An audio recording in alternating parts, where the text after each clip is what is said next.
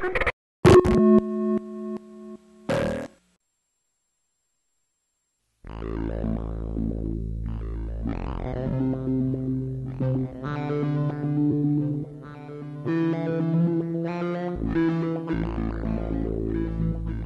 control the horizontal. We control the vertical. Peer into the infrared.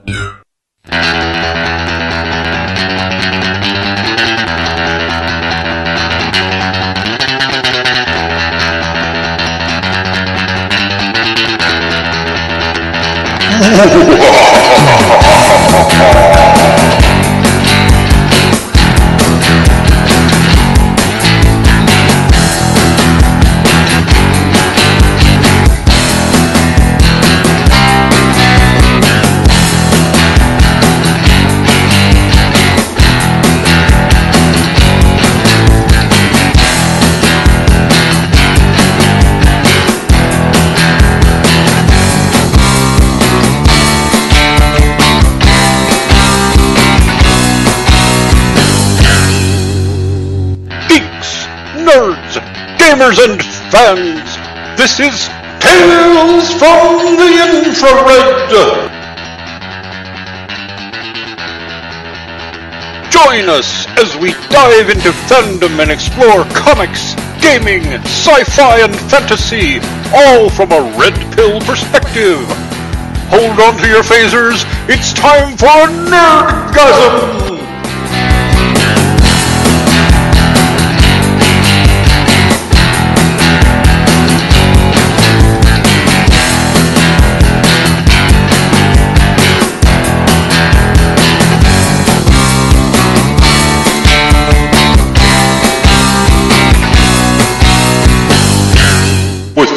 Hosts Dean Esme and Christian Chiasson.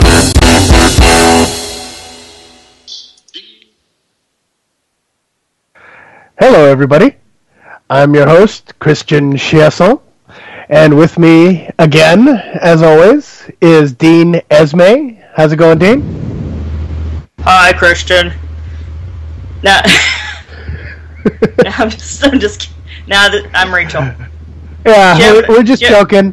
This is Jim Kilvarn, and with me is Rachel Edwards, and Christian is somewhere around here. Christian, where are you? Whoa, wait, what the fuck's going on? Who the fuck do you say you were? Well, I started off being you, but what the hell? Trying to take my job? Sure, why not? Everybody, yes, I am the real Christian Chiasson, the one and only. Welcome to Tales from the Infrared.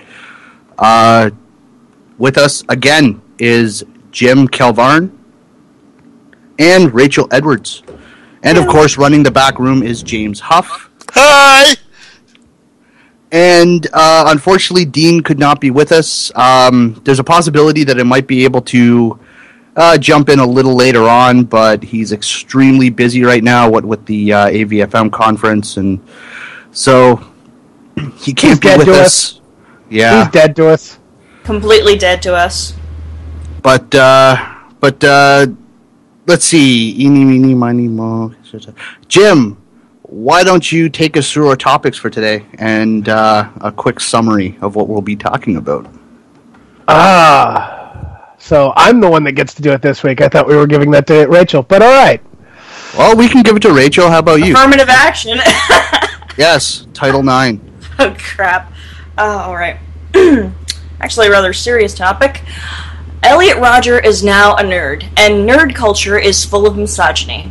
Just a quick glance around the internet and you'll find more news articles on Elliot Rodger, this time painting him as one of the nerds. Supposedly, nerd culture has produced killers and rapists, because penis. These feminist males trying to score points with females are going out of their way to point out how they are the good men, and everything is wrong with the culture they were brought up in. The only bright and shining star in this is a quote from one article, but only when turned back towards the audience that it was intended for. Quote, "When you see yourself as the victim, the women, originally geek, bullied by the men, originally jocks, Can you ever see yourself as the bully, unquote. To those morons that are now attacking nerds, I say thus, fuck you. 10 takeaways from E3 2014 Press Day. A mecca for gaming developers, journalists, and corporate insiders. The essential trade show for video game geeks. The Electronic Entertainment Expo, more commonly known as E3, has been the industry's can't-miss digital dog and pony show since 1995. More than 48,000 people converge on the downtown Los Angeles for the event, which boasts a cacophonic maze of company kiosks manned by conspicuously photogenic booth babes to lure in attendees for hands-on demos with state-of-the-art technology.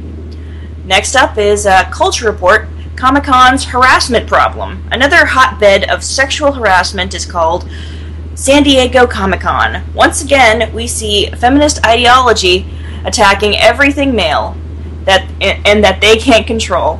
We hear about the female cosplayers being harassed, groped, or hugged a little too tightly. But this isn't the worst part. A group called Geeks for Consent is petitioning Comic-Con to amend its code of conduct for the con. The petition includes wonderful additions to the already strict code of conduct to include on-site support, signs reminding people not to harass, and harassment reporting mechanism. As soon as women invade male spaces, males start getting pushed out. And this is not something that we haven't seen before. However, geeks are not known for standing up for themselves. I think it's time for them to start. And back to you. Alright, so let's get into it. I mean, Elliot Rodgers is apparently a topic for another show. It's a very, very tragic event, and before we go forward, I just want to say that our thoughts and our respect goes out to the families of those who were lost. It's not a topic to joke about. However, it is a topic that apparently now Elliot Rodgers is being called a nerd, and now nerd culture is under some attack. Jim, what do you got for us on this topic? Well, first off, I'm going to reiterate exactly what you said. I mean, it is a very tragic event, and you just anytime you hear about this stuff, you feel so horrible for the families. You can't, not just the families of the women, of course, families of the women. Women are more important than men, but also for the families of the men who died. And it's disturbing to see people just steamrolling over those bodies to push this agenda of women good, men bad, and now geeks bad because penis, I guess. I want to also say that the importance of this is not. He is not a representative of nerd culture. He is not a representative of anything they've tried to paint him as. He was a psychopath, and he was a misanthrope. Well, he was I would say both misanthrope and psychopath. But the importance of what we need to look at is he's not an actual representative of any of these things they're painting him as, but these people are trying to demonize, the men's rights movement, nerd culture, by utilizing him and his actions. Yeah, I think it's really, really disgusting what they're doing. And really what they're doing is taking away from what's really important about this. And it is, of course, the families. Instead of focusing on the families, consistently they've just been using this as misdirection. They need somebody to blame, and, we're an easy target. And I understand that, but really this should always, first and foremost, be about the people that are suffering the most. And that's the families out there who lost kids. I mean, it's ridiculous. I mean, it's just... it's a mess. You know, and one of the news stories that we had here, of course, came from the paper of the town, from the town where I went to college, and I thought these people would know better.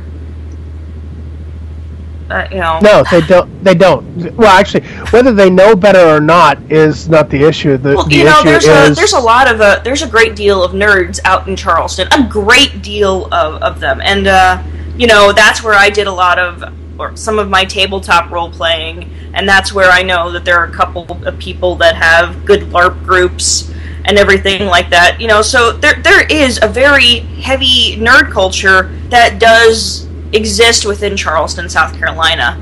And if they're listening right now, hey, you know, I haven't forgotten you. But really, it is really absolutely disgusting what they're doing. Well, Funnest in the chat is pointing out it's not just feminists who find a way to demonize people into something pure evil. They dehumanize to make it a non-human problem and distance themselves. And I'll agree with that. It makes it easier, as you know, as former member of the military. It makes it easier when you don't look at someone as human to attack and vilify and treat them as horrible monsters, however you want to put it. It makes it easier to do that, but that's not something a human being should do, except in, say, time of war, when it's my life or somebody else's. Yeah, and it's not something inherent to feminists either. There are a number of lobby groups out there just chomping at the bit, waiting for the next disaster like this, so that they can push their own agenda. Just as an example, the gun control lobby.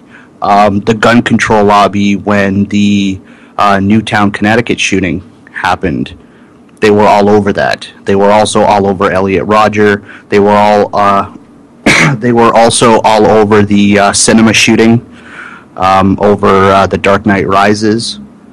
And it's not really just feminists who do it. It's lobbies in general will exploit whatever they possibly can to push their agenda.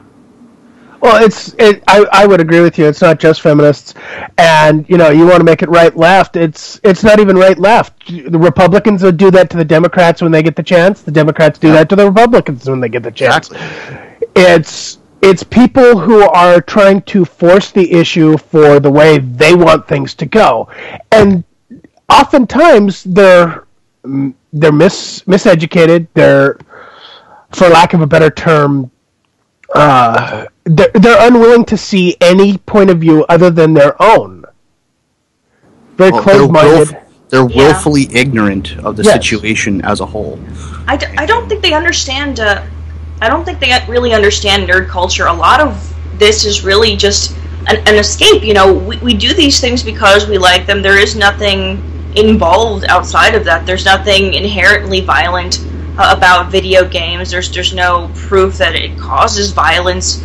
And you know, with the Elliot Rodger situation, he killed more people with knives, but you don't see people moving to ban knives at all. No, because it doesn't fit the story they're trying to tell. And that's exactly what it is. It's a story they're trying to tell. And most people aren't going to take the time to look at what's really going on. I've had a couple of people sit there and say, yeah, we need to ban guns because of Elliot Rodger and what he did. And I'm like, he killed more of the same number of people with knives as he did with guns. Yeah, I was wrong. It was the same amount. Sorry. Yeah, and he also injured far more with cars. Should we also ban knives in cars? And they can't answer that. They're looking for someone to blame, and we're an easy target. I mean, it's something that they don't fully understand. And I mean, everybody, Christian was right, it isn't just feminists, it really is everybody. They're threatened by a bunch of people who are very, very smart, probably smarter than them, oftentimes, and, you know, they're just going to move to to ban things that are even just loosely related to them. Intellectual privilege. Are you are you a intellectual apologist now, Rachel? I make no apologies. Good. But I think it also goes slightly deeper than that. I think it's inherent in human beings. It's something that's been around for a while. This quote I first read in X-Men comics way back. I think early '80s when I first started getting into X-Men, which is people fear what they don't understand, and instead of taking the time to try and understand it, and taking the time to try and understand what geeks are like and how they are, they'd rather just attack them and make people fear them. And all the geeks and nerds I've ever hung out with, because I go to Comic-Con whenever I get a chance. I'll go to every Comic-Con I can. I mean, San Diego Comic-Con used to be in my backyard for a while. I went there every chance I got. And the geeks there are so much fun to hang out with. They're a blast. Even for normal people who don't hang around with geeks normally, going to a Comic-Con it's almost a once-in-a-lifetime thing, and I would highly recommend it to anybody who gets a chance to do it. Yeah, and, I gotta be honest. When people go out of their way to say things about nerdy guys, I mean, I really feel just disturbed by what they're trying to say. I mean, I've dated only nerds throughout my life, and they've been nothing but good to me. Across the board, they've been my friends, they've been my companions, and to just say shit like that they feel entitled to women's bodies and that they're inherently disrespectful and misogynistic, it's deeply. I mean, I don't even know how to articulate just how angry that makes me. If there's ever a group of men that do not feel entitled to women's bodies, it would be nerds. Well, I mean, I've sat there. Most nerds that I know, and I know a lot, are actually too afraid to be forward about their feelings when it comes to the women that they like or that they fall in love with, because they're so afraid of that rejection. Yes. Yeah. And also, having been to Comic-Con, I've seen how nerds act around the booth babes. Half the time, it's a large group of them, and only one of them actually walks up to them, and that's from a lot of pressure from their buddies sitting there going, "Go for it, dude, go for it, come on, you can do it." And then after the one guy does it, and the girl sits there and shows that she's nice, sweet, and actually a decent human being and likes these guys, the other ones are willing to go up and take the risk of saying, "Hi, how are you? Can I get a picture?" And that's generally as far as it goes. But most of them don't even look the girls in the eye. Well, getting back to Elliot Rodgers, can we just say, okay, possibly Elliot Rodgers was a nerd, but his being a nerd had nothing to do with why he committed the atrocity that he did. No, I won't go with that one, Christian, because everybody has some little bit of geekiness in them. He liked Pokemon, okay? Most kids who grew up in the last 20 years like Pokemon. Pokemon. Okay, you still like Pokemon. Yeah. That would mean every kid who's grown up in the last 20 years is a psychopath. Yeah. And I know a lot of the majority I think you're not understanding me properly. I mean, nobody nobody really knows anything about Elliot Rodger except what we see and what we read. So what we see in his YouTube videos, what we read in his manifesto, and what has been released publicly about him. We do know that he was treated for some mental illness or mental disorder. He was seeing some form of mental health doctor. A group of therapists. A group of therapists, and he was prescribed certain medications. We don't know what medication, at least I don't know what medication. Risperidol, from what I understand, and he wasn't taking it. Oh, Risperidol? Okay. But I mean, like, nobody can say he was or he wasn't a nerd.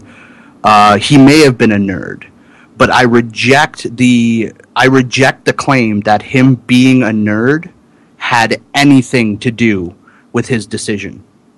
Well, had anything to do with his actions. I will go a step further and say, even if he was a nerd, he was in no way, a representative of nerd culture. At best, the best I would give them any connection between him and being a representative of any type of nerd culture is he is the extreme.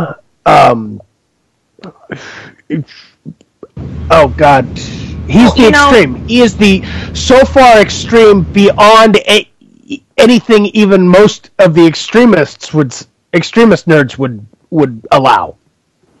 Well, I'm not saying that, for the sake of argument that he is a nerd is the same as saying that he was a representative of nerd culture. Those two are not mutually exclusive. We can, for the sake of argument, accept that he was a nerd, but that doesn't make him a representative of nerd culture, and that doesn't mean that him being a nerd had anything to do with his atrocities and his actions. That I'll agree with. Yeah, there are terrible people in every single group of people. And there's nothing that you can do. You can't always tell who's that ticking time bomb and who isn't. I mean, for example, I believe he played lots of World of Warcraft, and that would make Jim a ticking time bomb, but he's not. Would make me a ticking time bomb, apparently, too, because I played a lot of World of Warcraft. I'm back to playing it. I'm back to playing it. But I mean, it's utterly ridiculous to sit there and try and make that very, very loose connection. And it's an insult to everybody who's ever really been heavily involved in nerd culture. I agree. The fact of the matter is, there are psychopaths and sociopaths. There are some very dangerous people in the world. There are people who are not mentally stable. And they're people of every race, creed. They're people of every interest. There are going to be nerds. Both sexes. There are going to be nerds who are mentally unstable. There are going to be men and women who are mentally unstable. There are going to be whites and blacks who are mentally unstable. It doesn't help to use the groups that they belong to as labels for the reasons they do what they do. It just does not help. Well, I don't think they're trying to help. Joe Rogan actually, there's a really, really great quote by Joe Rogan. I'm going to try to remember it. I think he said something to the effect of, we have a mental illness problem disguised as a gun control problem. And damn it, I can't remember that quote. I know it's on my Facebook. Yeah, I would agree to that extent, to be perfectly honest. And this is really what it is about. There are a lot of men, specifically, who really need ready access to mental health care services. And I would go so far as to say that we need to just reform the entire mental health care system. Just the way that we go about it. I mean, it really is ridiculous as it stands, and it really is a huge problem. I mean, I've been through the system. I've seen a lot of things, and it's just really a mess, especially when it comes to the way that they go about treating men. Well, here's the actual quote. This country has a mental health problem disguised as a gun problem and a tyranny problem disguised as a security problem. Isn't it about time we stop disguising our problems? I would say that we need to stop disguising the problems. We need to look at the problems as they are for what they are. Because if we don't, we're trying to fix a broken dam with just putting a finger in one leak when there are thousands of leaks. And I have to agree with that. So we move to the next topic? I guess. I mean, I think it's a little bit foolish that, we have three sources that are trying to claim Elliot Rodger was a nerd and that him being a nerd had something to do with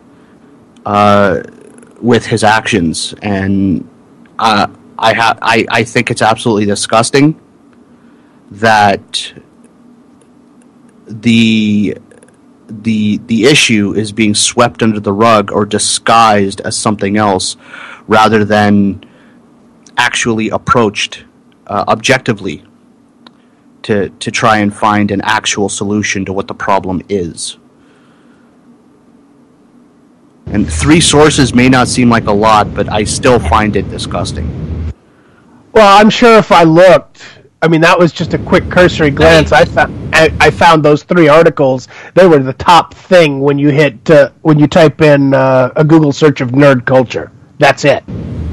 Yeah, it's really bad. I mean, there were even more. There are even more articles trying to tie Elliot Rodger to being an MRA, but that's another story. And I of course followed it back, and it was of course the Daily Kos article. A bunch of people just citing the Daily Kos article, which of course cited man boobs, and it was just a mess. And we all know how respectable man boobs is for a source. Yeah, we all know the wonderful journalism that David Futrell puts out every week. Yes, well, I have a special amount of love to send to David Futrell. So, David, if you're listening, fuck you. Well put. Don't get him riled up. He'll say that we're violent. I don't care. But it's okay. You know what? Fuck you, David Futrell. Fuck you. Fuck you in the nose. Futrell is probably the worst fucking source for information on the entire internet. So who gives a fuck if he thinks we're being violent? Fuck David Futrell. Fuck him right in the goat-ass. I think we're all unanimous on that. Hold on. Let's ask our back room. James, your thoughts? I don't like the guy at all. I really don't. I think he's a simpering idiot. Well put. Well, I guess this brings us to our second topic of the show, which is E3, and this is the topic I am most excited by. I've seen the conferences, I've seen what they have to offer. And are your pants still dry, Christian? They are. Okay. It wasn't as exciting as last year's E3. Last year's E3, it was a battle between Microsoft and Sony. Like, it was essentially a death match in press conference form. This year, it was very tame. I'm a Vita owner, and I'm very disappointed in the lack of news about brand new Vita games. In fact, Sony seems to be pushing the Vita as a companion device to the PlayStation 4 rather than a standalone handheld gaming device. I'm a little disappointed at the fact that there was no official announcement about Majora's Mask 3D, considering that Majora's Mask 3D, it's the one game 3DS owners want, after Ocarina of Time 3D was released, because those two games go hand in hand. Majora's Mask is essentially a direct sequel to Ocarina of Time, and it's a perfect follow-up, and Nintendo knows. Ayanuma, in an interview, acknowledged that they know the fans want Majora's Mask 3D, and he's been teasing it. There was the Majora's Mask on the wall of Ravio's shop / Link's house in A Link Between Worlds. Zelda Williams, Robin Williams' daughter, when she came out for the celebrity match of Super Smash Bros. At E3, she was holding a life-size Majora's Mask. In Hyrule Warriors, there's also a special move where you actually grapple the Death Moon from Majora's Mask and pull it down. So they're hinting at it like crazy, and they're teasing their customers with it, but there's no official announcement. It's foreplay, Christian. They have to bring out the foreplay and get everybody hot and bothered and wet for it. Well, I mean, this has been going on for 3 years now. I think it's about goddamn time they make an official announcement. It's just like Bethesda with Fallout 4. You know, for the last 2 years, Fallout 4 announcement, are you working on Fallout 4? And nothing. Absolutely nothing. They sent some guys down to Boston to do some scouting. There's rumors that Fallout 4 is going to be it's going to be set in Boston, Massachusetts, because in Fallout lore, that's where the Commonwealth is. That's where the Institute is. So, but there's no official announcement about Fallout 4, and there's no official announcement about Majora's Mask. It's just, give us something. Are you working on it or not? If you're not, tell us. They're not confirming, and they're not denying. Which it's maddening. I have to agree with you. I mean, I know I like having some announcement. I certain games like Mass Effect. As soon as Mass Effect 3 was on sale, they pretty much announced that there's going to be a Mass Effect 4. Dragon Age, a couple months after Dragon Age 2, they announced Dragon Age Inquisition. And yeah, it's nice to have the announcement, but sometimes that little bit of teasing is fun. But come on, there's such a thing as teasing so much that people lose interest. Yeah, and when you do it, I agree with you. If they teased for maybe a couple of months, 2 or 3 months leading up to an official announcement, I think that would be fine. But 3 years? 3 years of this shit? Yeah. I mean, the fans love it. Unfortunately, most of the fans will sit there and once they announce it, they'll pre-order it and do whatever. But, I think some of the fans need to start saying, "No, you guys are just overdoing this and we're not supporting you the way you're doing this anymore." Which kind of sucks because Majora's Mask is such an incredible game. It's in my opinion the single best game in the franchise because it was so dark. Well, that's saying a lot considering the Link was Legend of Zelda was a phenomenal franchise. It is, and in my opinion, Majora's Mask is it's the best of the franchise. It's just so dark and it's so gritty. I mean, people actually die, not just like enemies and bosses, but people actually die in Majora's Mask. Good guys. It's a very it's a very dark story for a Zelda game. I think that's actually one of the things people seem to forget is sometimes those dark stories are so much more engaging than the cute little fairy tale. The fairy tale is nice and all, but often the dark story is what gets people there. The dark story is what gets us to the fairy tale. And you need, in my opinion, you need both. You need the dark stories that show the pain, the hurt, the things that really have driven the character to that high point. You know what I'm saying? Mm-hmm. Yeah, I agree. Mainly what I've been hearing about in terms of E3 is that Anita Sarkeesian has another hair up her ass about another one? Yeah, Wait, as in she doesn't always have one in her upper ass? Yeah, I guess you're right. Maybe is it correct to say that she's probably got practically a tree up her ass at this point? I mean, I'd say a stick, but I don't think that really accounts for just the momentous thing that is stuck up her ass. But anyway, it has to do with Assassin's Creed Unity, which, from what I hear, takes place in the French Revolution. And she's like, "Oh my gosh, they're cutting off heads!" I'm like, "Bitch, it's the fucking French Revolution. How are they not cutting off heads?" It wasn't just that; it was also that they removed a female playable character to cut costs because they were going to go up over budget otherwise. It was going to cost more to just render something completely different to have that female character there. I think it has to do with...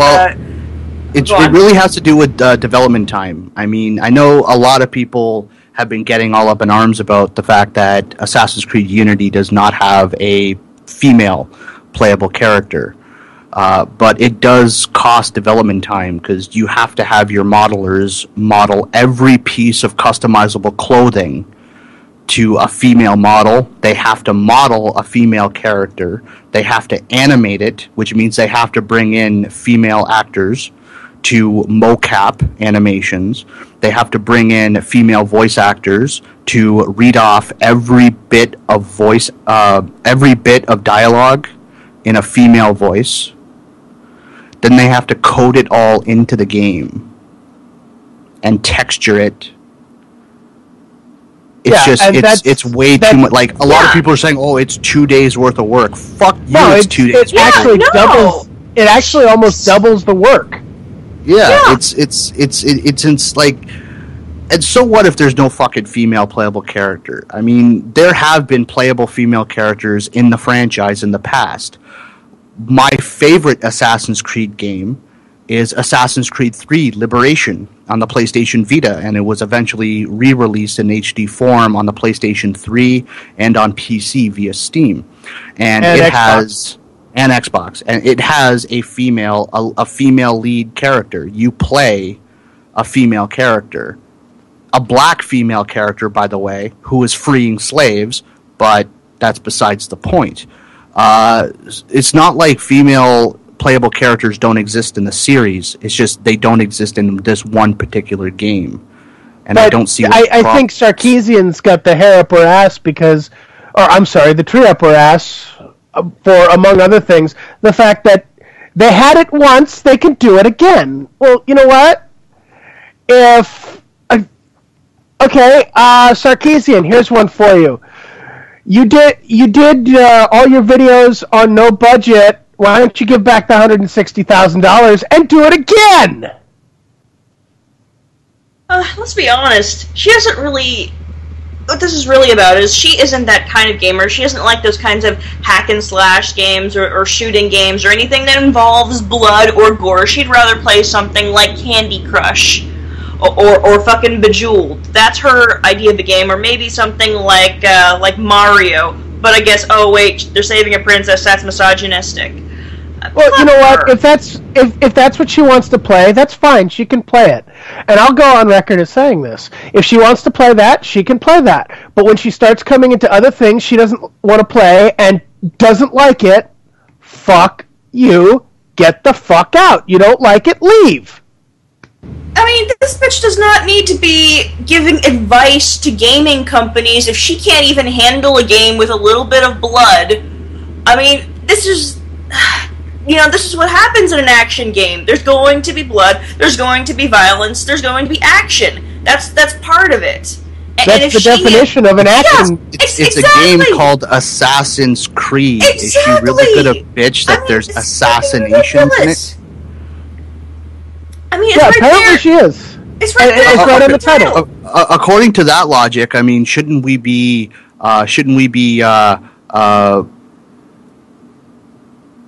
God damn it, fucking brain fart. Well, Anita Sarkeesian... Shouldn't we be angry that a game called MLB 2014 has baseball in it? Oh my gosh, the baseball... NHL 2014, it's hockey. Yeah, the sticks are so phallic. It's oppressive. Yeah. You know what? There's not enough female playable characters in Madden. Oh yeah, women can't win the Stanley Cup. It's like, you know what? Yeah, go for it. I dare you. It's fucking ridiculous that she just fucking picks and chooses, and it's ridiculous.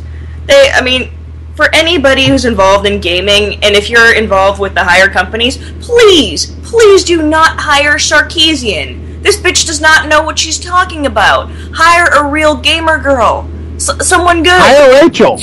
Well, I don't play as much as I would like to. I don't even own a console because of... Yeah, but you're still more knowledgeable about all this than Sarkeesian ever will be. That's true. That is true. And I do at least play a bit of Minecraft and Killing Floor and shit like that. But yeah.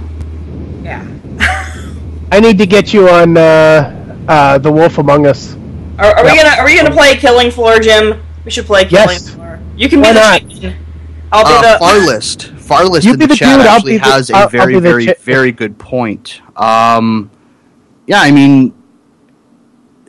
I don't think anybody here, speaking on the show, has any problem with developers making more female-oriented games. And Farless has a really good point. It's not about changing the games that exist; it's about making more. And you know what? If a group of feminists want to learn how to develop games and they want to create a development studio, that's fine. Go right ahead. Yeah, just go right ahead. Do it. Well, make the games you want to play. That is what development houses do. The development house, sure, they're there to make money, but they essentially make the games that they want to play as gamers. And if a feminist developer wants to make feminist-oriented games, I'm all for it. Go for it. They're going to have to compete in the same arena as existing developers, but they're entirely free to do so. I'm not going to do anything to stop them. I completely agree with you. The thing with it is if you watch their attitude, it's not about wanting. They don't want to actually do the work to get there. They don't want to fail. They want someone else to do the work, someone else to fail on their behalf. They want to be the ones to bitch and moan and have somebody else do the fucking backbreaking labor. They're princess. What is it? Damsels in distress. Yeah. Exactly. Hi, I'm Feminist Barbie, and I want to fuck up your games. I'm sorry. I just had to do that. It probably scared the shit out of everybody. No, that was just awesome. But let's move along. What else was announced at E3? Did anything catch your eye from the EA conference, the Ubisoft conference, Microsoft, Sony, Nintendo?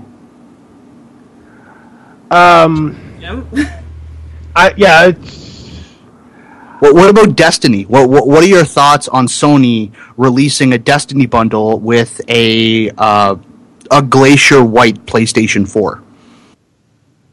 Destiny bundle. Oh wait, that was actually a game I was interested in, but I've been so busy I couldn't keep up with it. Fuck. Well, essentially, a couple of weeks ago, Sony put in a new patent for a brand new PlayStation 4 revision. And it was just a slight revision. Some people were speculating that they were replacing the disk drives because there were some issue with the disk drives being very loud in the PlayStation 4. But apparently it's a glacier white, so it's the exact same internals, it's the exact same guts, but instead of it using a black chassis, it's a glacier white chassis. And they're going to be releasing that with Destiny bundled in. Yeah. And like I said, I'm not a big PlayStation fan. Don't get me wrong. PlayStation. The only reason I actually have a PlayStation, to be completely honest, is for PlayStation exclusive games. That's it. If it wasn't for that, I wouldn't. I would never buy another PlayStation again.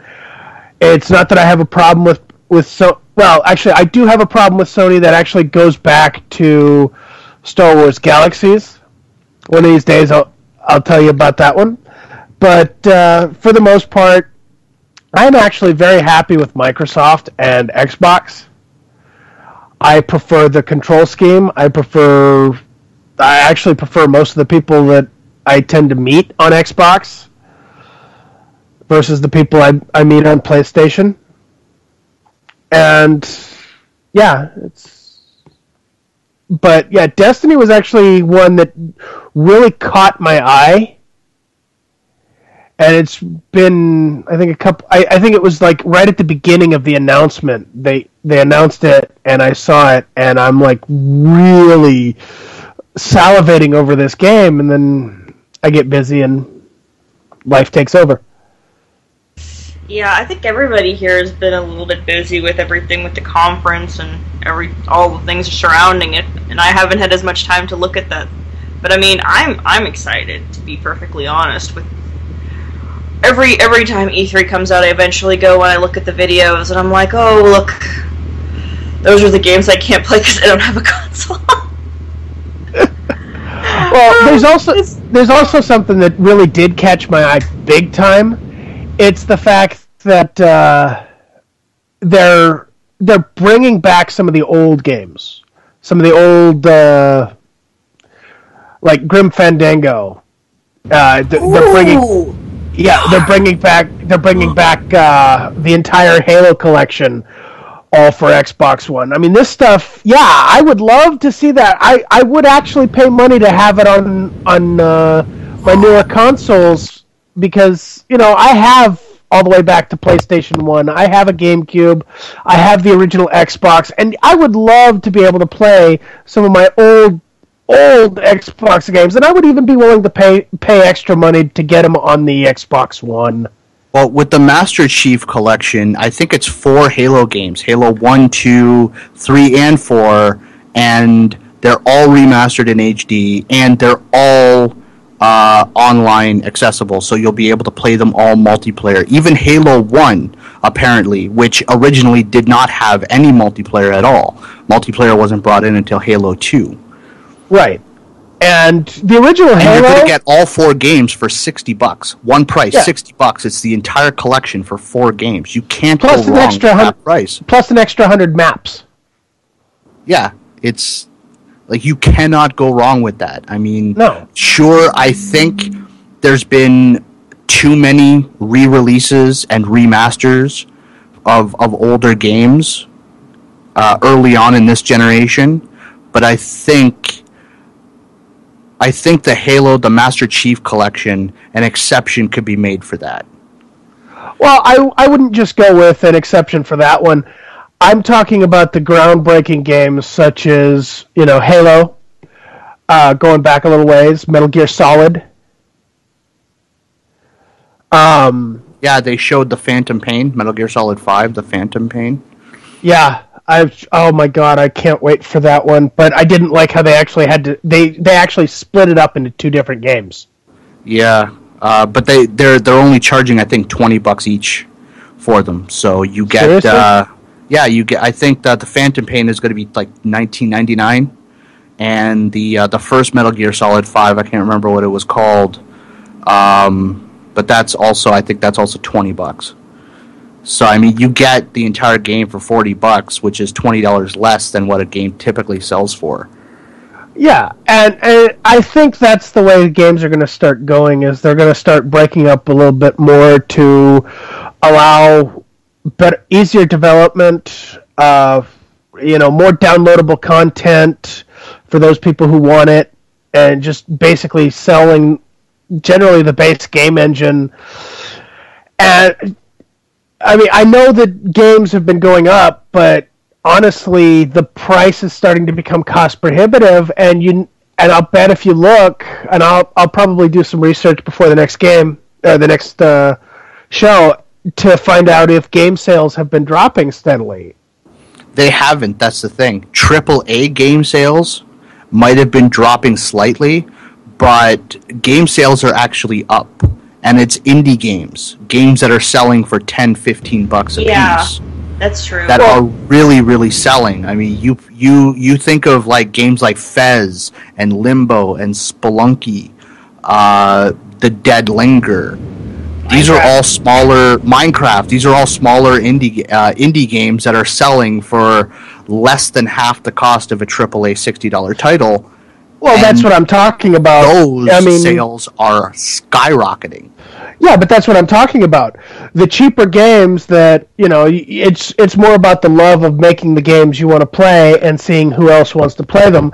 That's what's coming out. That's what's coming to the forefront, because the price of the AAA games, the high-end studios like Ubisoft, Square Enix, and whatnot, those are becoming cost prohibitive to the average, to most gamers. I mean, $60 is Sony pulled a fast one. I mean, you're paying $60 for Watch Dogs, but here in Canada, so not only did Sony increase the price of their PlayStation 4 by $50, so instead of $399, which was the launch price, it's now $449 here in Canada. But the games are also up by $15 each. So instead of paying $59.99, we're now paying $74.99.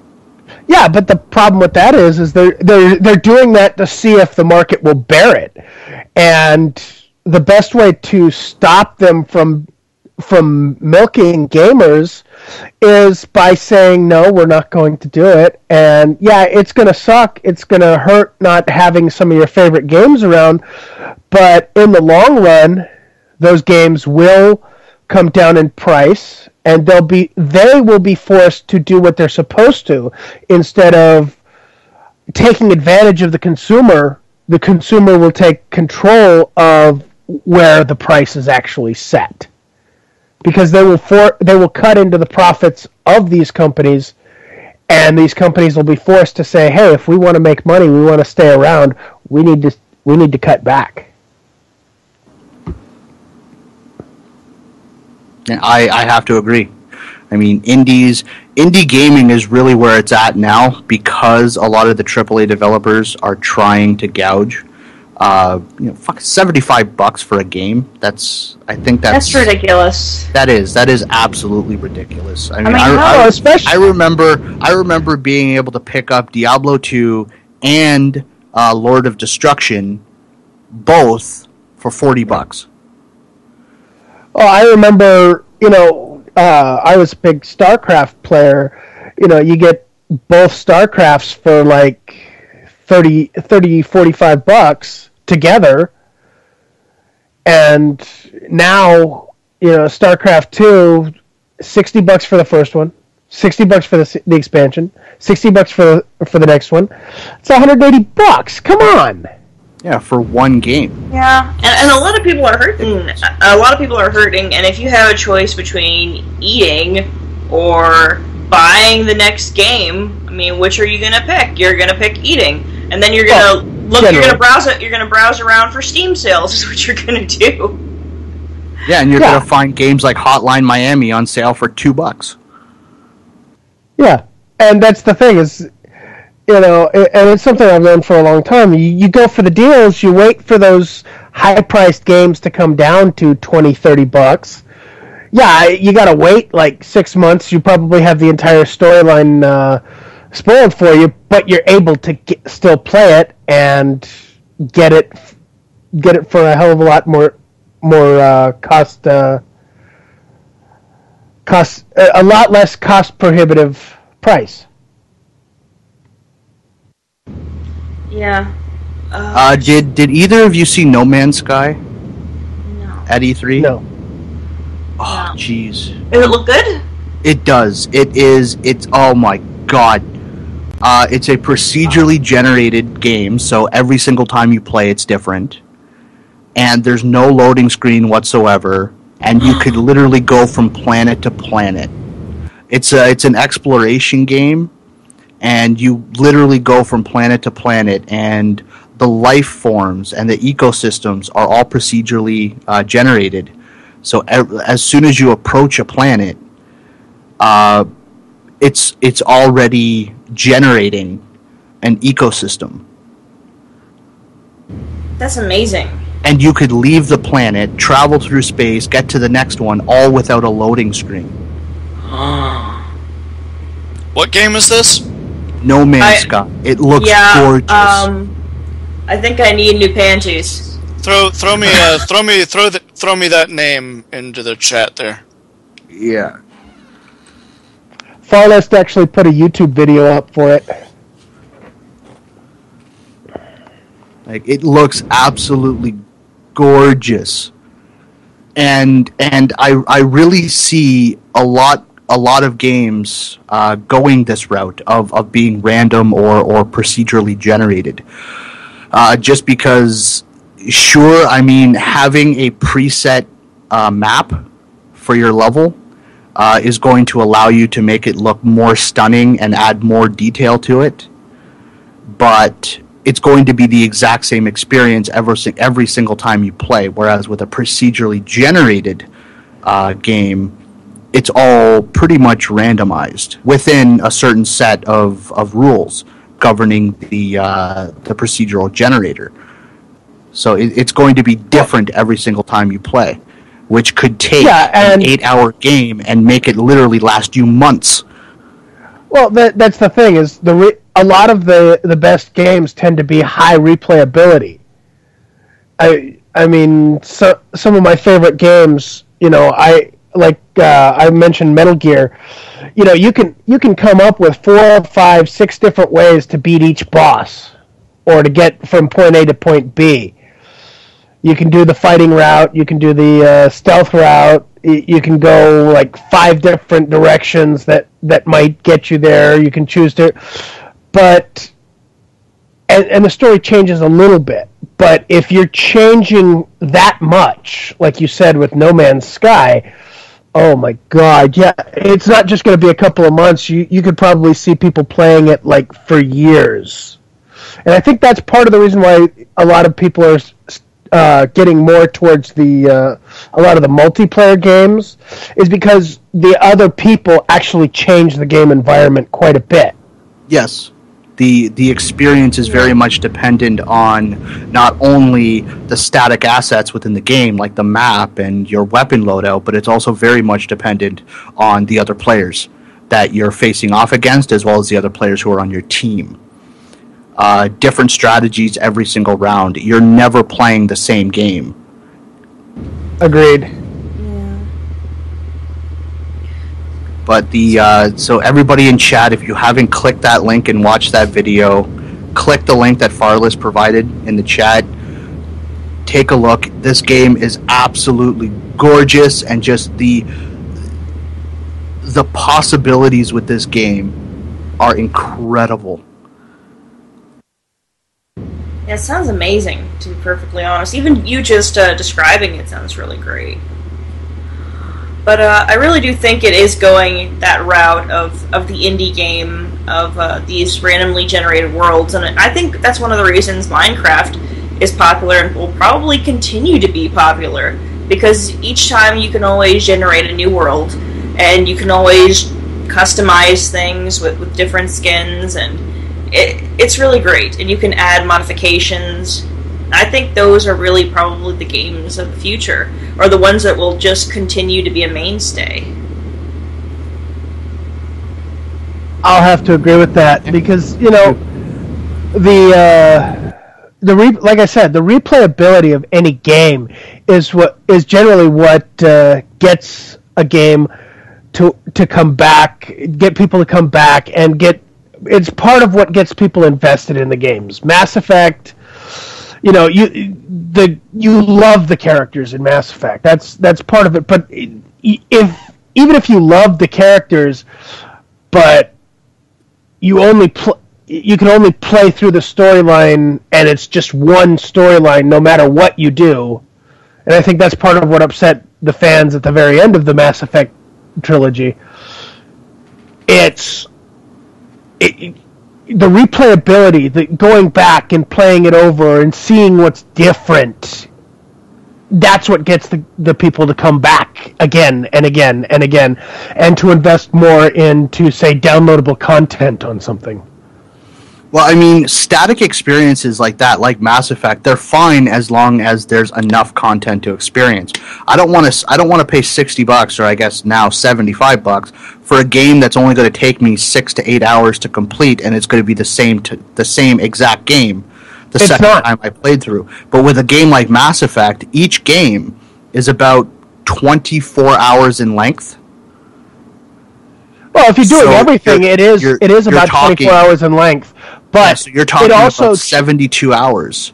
Yeah, but you're also talking about different little things changing through the course of each game. Yeah, but I mean, with a game like Mass Effect, I think the initial hype surrounding that game was a lot of people believe that the small details that changed were bigger than they actually were. Well, in the end, spoiler alert, if you haven't played it by now, you're probably not going to anyways. At the end of Mass Effect 3, you essentially had 3 choices. You could either destroy the Reapers, you could try and control the Reapers, or you just committed suicide and destroyed the... no matter what you did, you destroyed the Mass Effect relays. There was a fourth option that they... Oh, yeah, you could shoot the kid. You could try and shoot the kid, but... Well, you could basically tell the kid to fuck off, but then the Reapers actually destroy Earth and the entire force that you've gathered to oppose them.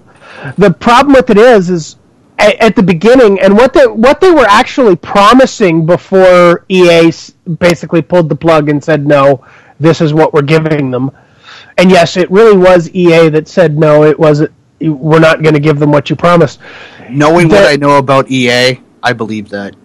BioWare was promising stuff like every single little choice you made from the very beginning. I mean, every small choice, whether you met Conrad Werner or not, back in Mass Effect 1, had some effect.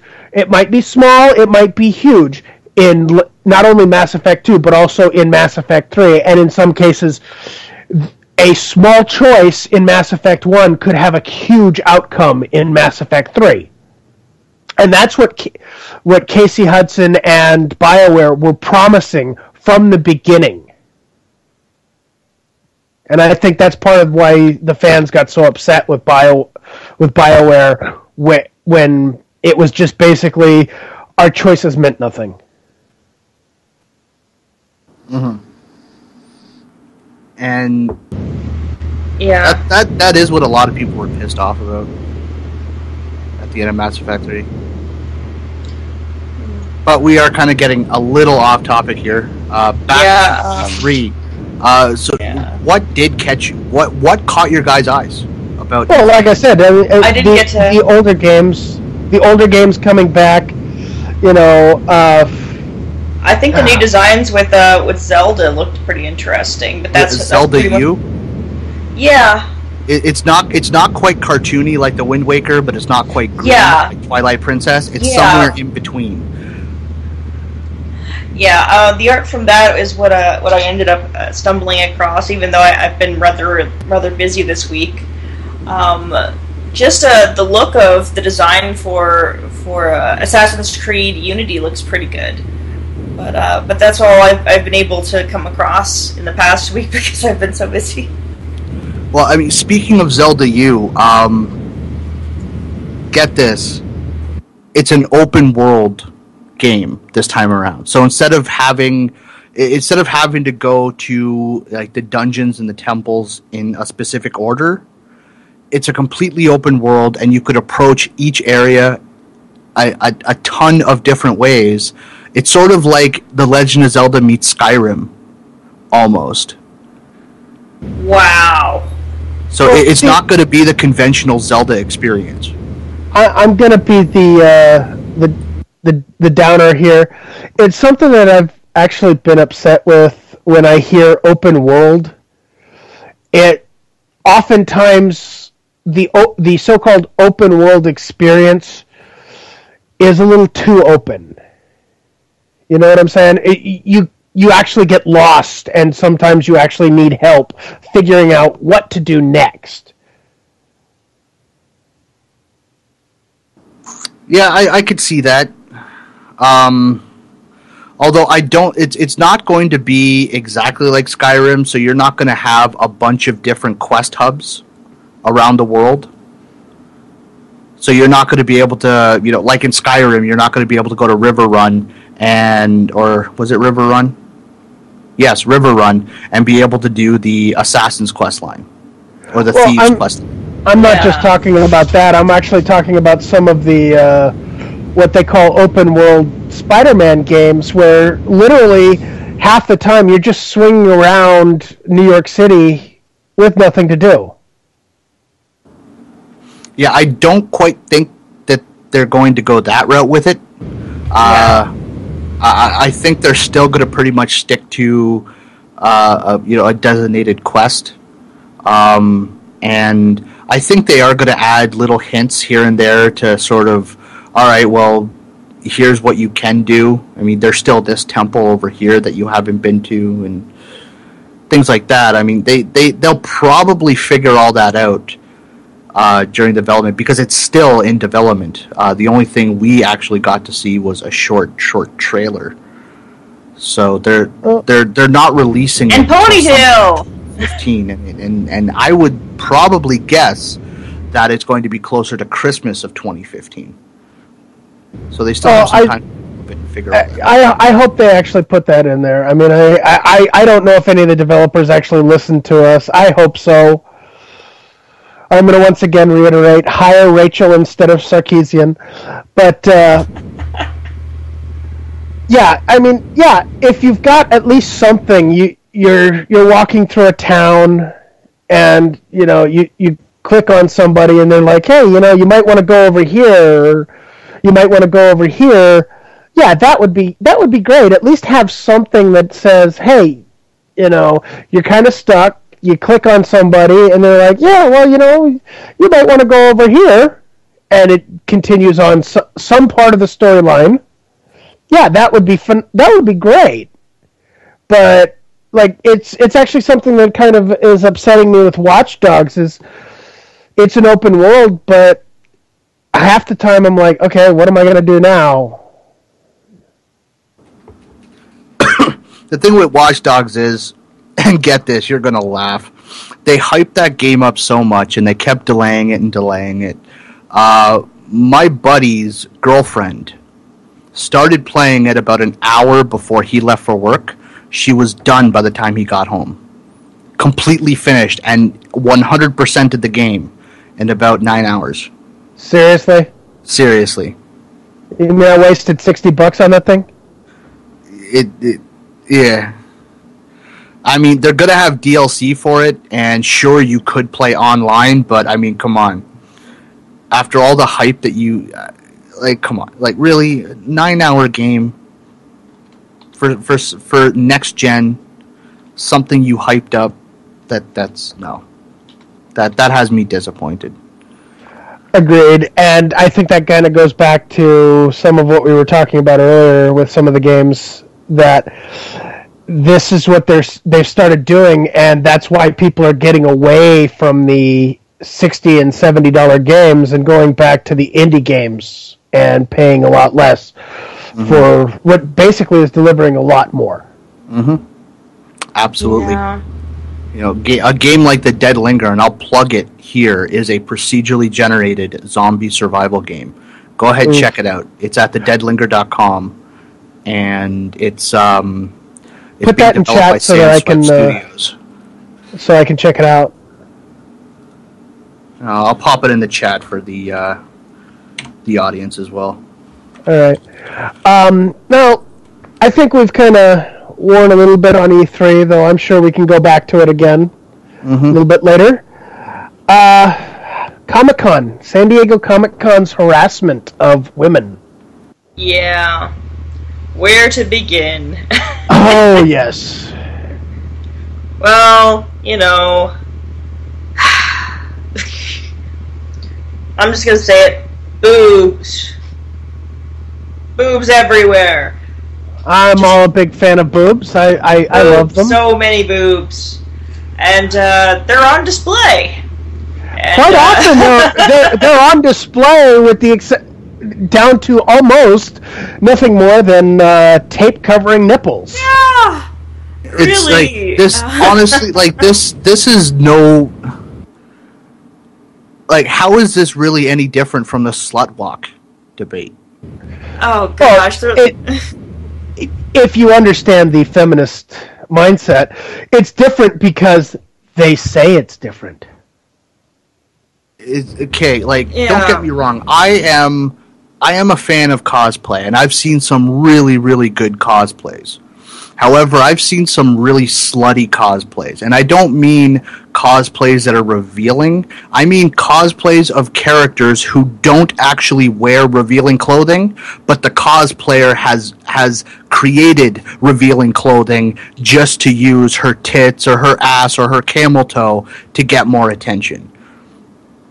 Yeah, and those are the attention whores. I'm actually a fan of a lot of cosplayers. I will plug a few right now with like Yaya Han, Katie Cosplays, Riddle's Messy Wardrobe. Follow them on Facebook; they're actually phenomenal. And they actually, for the most part, stay true to their to the characters and the costumes, and they do such a wonderful job. And they're great people as well. I've had several interactions with them. They're wonderful. They're wonderful people to talk to when you get a chance to. But then there's also some who are just like wildly out there. Who, like he said, they're wearing costumes where it's basically a bikini, and they're saying a bikini and a mask, and I'm Batgirl. It's like, go away. The thing about it is that they know exactly what they're doing. I mean, they're always out there feigning innocence. Like, I'm just here for to nerd it up with the rest of you guys, and they're like, no, bitch, you are doing this because you want attention, and we know that you want attention. But when you get the attention, you complain about it. Like, if you're gonna cosplay a character like I don't know, Riku from Final Fantasy X, now okay, in some scenes Riku is she's wearing some pretty sexy revealing clothing, and that I really don't have a problem with. You're cosplaying a character, and the character in the game actually does wear that clothing. Sure, fine. But if you want to cosplay a character like Yuna, for instance, who doesn't really wear anything revealing because she's such an innocent character, then don't wear a bikini and call it a Yuna cosplay. Right.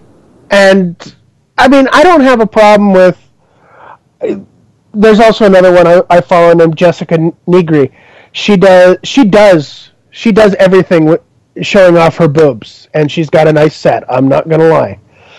But the problem with it is she actually doesn't go out of the way to show off her boobs so much as, it's like 95% of the attention is focused on the costume when you look at it, and the other 5% is the boobs.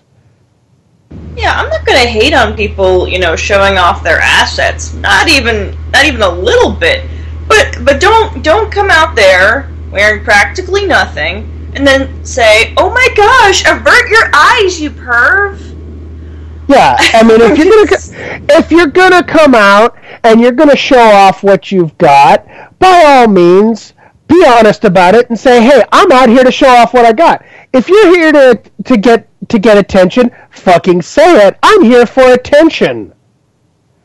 I can introduce you to 500 guys who will be more than happy to pay you that attention that you crave. but unfortunately, it's no. I don't want their attention. I want the attention of the hot guy who's cosplaying a Spartan. Yeah, I mean, I don't agree with if there is exactly, harassment taking place, and if people are getting groped and things like that, that's of course not okay. But, if you're taking something like a hug or something like that, or a little bit of extra attention, like somebody is a little bit, interested in you and they ask for your number, that's not harassment. No. I agree with you. I mean, here's an example from one of the Comic-Cons when I was still dating my ex. She and I were looking at T-shirts. She went around to another part of the booth, and some guy walked up and smelled her hair. And I'm like, okay, that's creepy. That's more than a little creepy, and I have to agree with that. But from that point on, she basically never left my side, and I'm like, okay, you get one bad experience and you don't want to go again. You don't want to do things on your own. I mean, what a lot of these people are forgetting is, yeah, you have one bad experience that's direct. You have 10,000 experiences that are indirect that you're not even paying attention to, of guys just kind of looking at you, and some of them maybe even smiling and being nice. Yeah, I've heard some horror stories about some weirdos. Not just creepy guys, creepy girls. I mean, I understand. I had a friend. We haven't spoken in a while, but I remember he was getting really heavily hit on, I think, by this chick who just had not shaved her legs for, like, I think maybe a year or something, and she had just grown out her leg hair, like, all poofy and stuff. It was really, really weird. Oh, you're gonna make me barf. I know, dude. But, I mean, like, you are always gonna have weirdos at these conventions. Always! Yes! There's no way you could really, there's no way you can eliminate that. I mean, all kinds of people are showing up to this. Well, so of course there's going to be a couple of bad people in the bunch, I'm going to go a little bit further. I mean, yes, these people are a little weird, and yes, maybe we need to police them a little better as a group, as the group of geeks and whatnot. And I'm not even going to deny that. But sitting there and going out of your way to basically make it a hostile environment for them. We don't want to make it a hostile environment for women, but we're going to make it a hostile environment for the small number of people who may not have any social skill.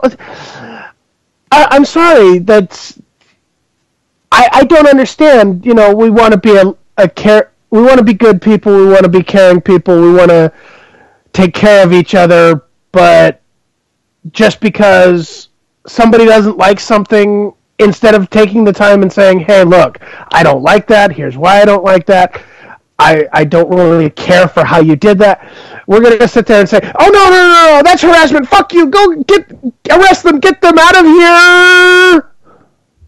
No. No, I mean, it's really ridiculous, and let's be honest, some of these girls are absolutely going there hoping to pick up a guy. Well, I'm not even going to go with just pick up a guy. I'm going to go with... They're hoping to go there and meet guys like Will Wheaton or guys like Sir Ian McKellen. They're hoping to go there and meet stars. Yes. Like LeVar Burton. Yeah. Yes. Well, not just them. I'm going to actually go so far as Chris Hemsworth and Chris Evans, and they're trying to go there to meet and attract the attention of these particular people, and they're trying to not the guests, not the male nerds who were there as guests at the con, but the guys who are holding panels because they're on TV or they've been in some sort of science fiction show or movie. Yeah, and they're popular and they're rich. And status. Yeah, it's not gonna happen, but status. Yeah, and I've actually had to tell several women, I have a female friend. She's trying to become a makeup artist. She has no real interest in being in makeup, but she wants to become a makeup artist in Hollywood, and I'm like, and you can tell by by a lot of her posts that's what she wants. She wants to be married to some guy who can monetarily fulfill all her fucking fantasies. So, a message to all the, my other, fellow FemRAs, you're not getting with Benedict Cumberbatch. You're not going to get with Loki. You're not going to get with any of these people. Be honest with yourselves. Well, I'm not even gonna say that to the female MRAs. I'm gonna say it straight out to every female that's out there. The odds are you're not gonna get with these guys because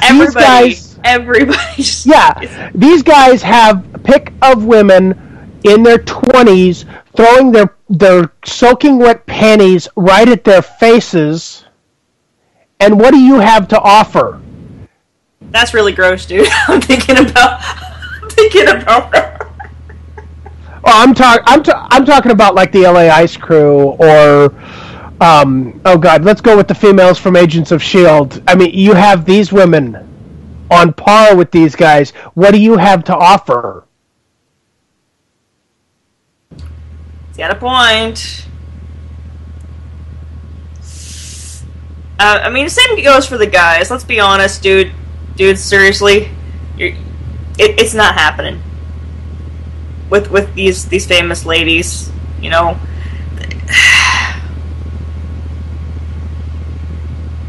Guys, anybody out there? Did you guys? No, but here's the thing, though. I mean, I don't think guys like.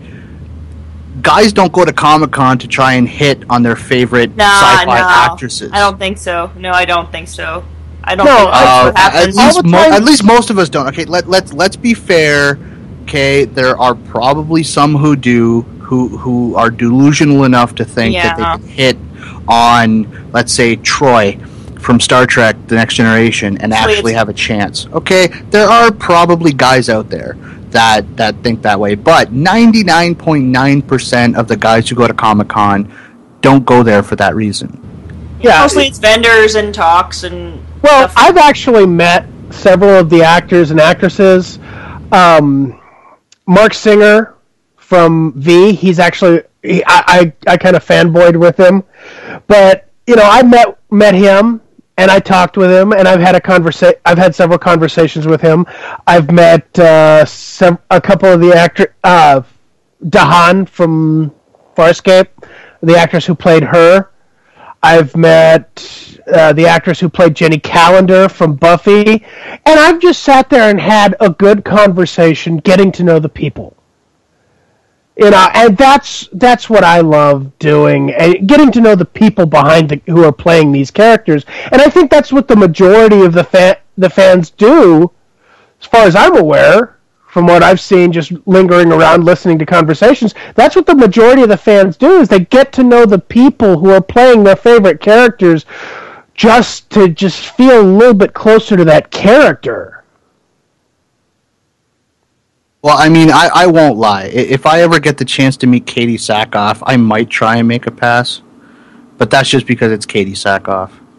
Well, you know what? If Katie Sackhoff was standing in front of me and we were having a conversation, I'll be honest. Depending upon how things progressed and where things went, maybe I'd make a pass at her. Maybe I wouldn't. I mean, I was standing in front of. Even if I was standing in front of Scarlett Johansson, and oh my god, I've got a thing for her like you wouldn't believe. If her personality came off as something that just completely rubbed me the wrong way, I'd be like, yeah, you're hot, but no, I wouldn't toss you my dick to save your life. Really, I'd probably be interested. I mean, if I was going to something like Comic-Con, well, specifically Comic-Con, I'd probably want to run into that guy from Mythbusters. Like, I think every year he just gets a costume that makes him completely unnoticeable, and then he shows up. Oh, not Jamie Hyneman, the other guy. Yeah, I'm trying to remember his name. Why does it escape me? Oh my god.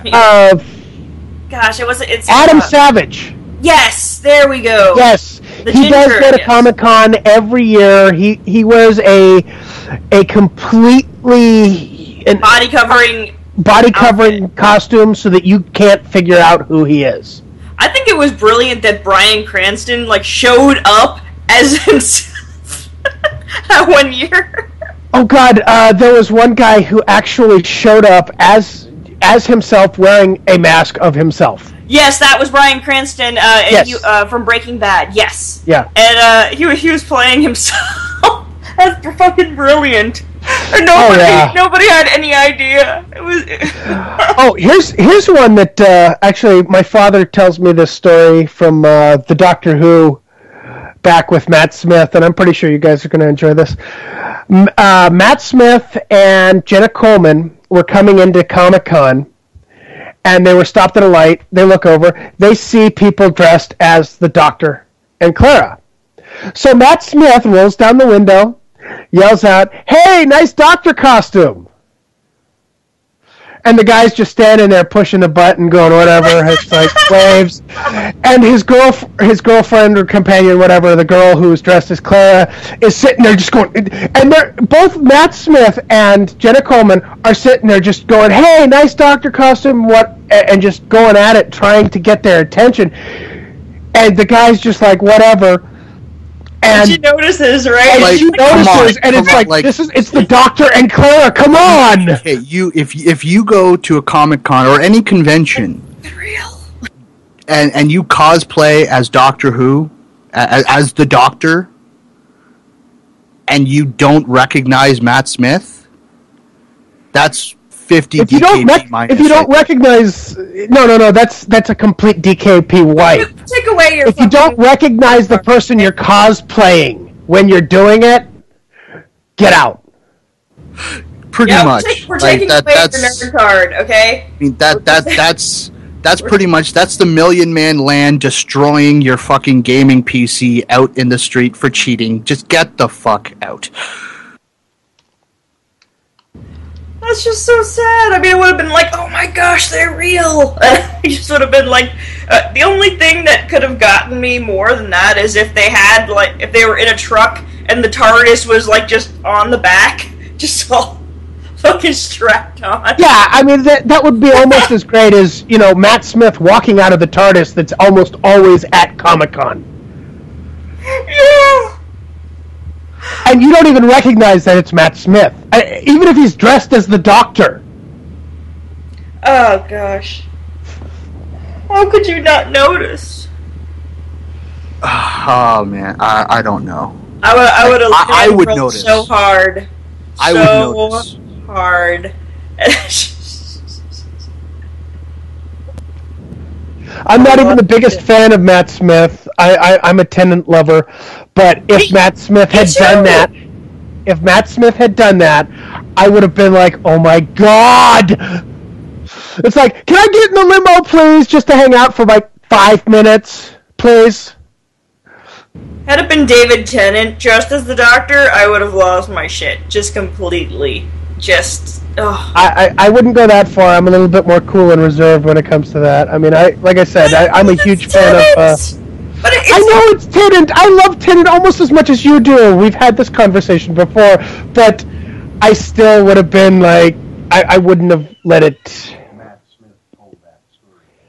And I was just informed by my father, Matt Smith told that story at Comic-Con. Yeah, during the Doctor Who. During the Doctor Who panel. So what have we learned today? We've learned people suck. They're trying to destroy geek culture.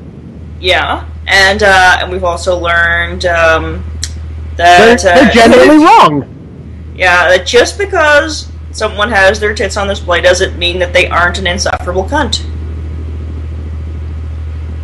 I'm going to have to agree with that one. And generally, they, in some cases, they may not have their tits on display and are still an insufferable cunt. Sarkeesian! Yeah, we know that if Anita Sarkeesian doesn't remove that tree from her ass, eventually it's just going to start growing out of her mouth. That's a sight I just did. did not need. Cause that kind of brings my thoughts back to a movie I once watched with. Oh God. Not Christian. Fuck it. Forget it. I'll find it and talk about it later some other time. We've been going for about an hour and a half now. I think this is actually a good place to wrap up. Does anybody have anything they'd like to say, passing remarks, before we close off? Sarkeesian's a cunt! She stole what I was going to say, but I do have another one. David Futrell, fuck off. Yeah, fuck yourself, David. And I'm going to take this time to plug I'm doing a 4-hour stream on Twitch starting at 4 p.m. Eastern, which I have to go get ready for.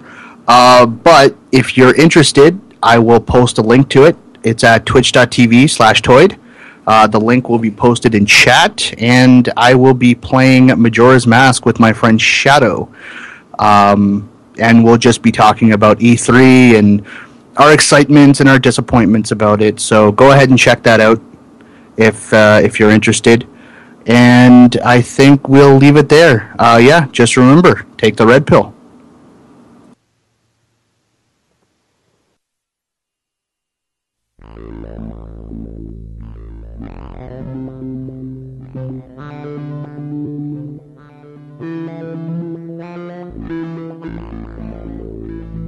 We control the horizontal.